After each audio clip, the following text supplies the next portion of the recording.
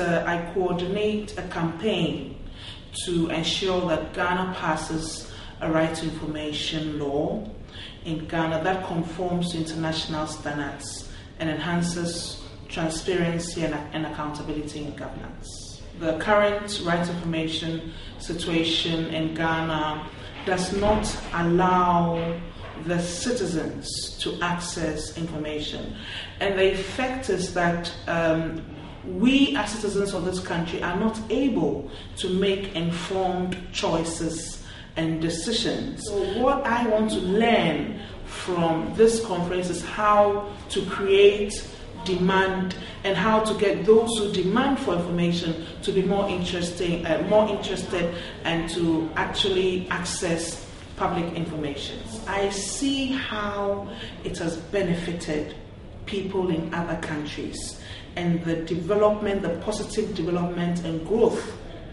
that other countries have benefited.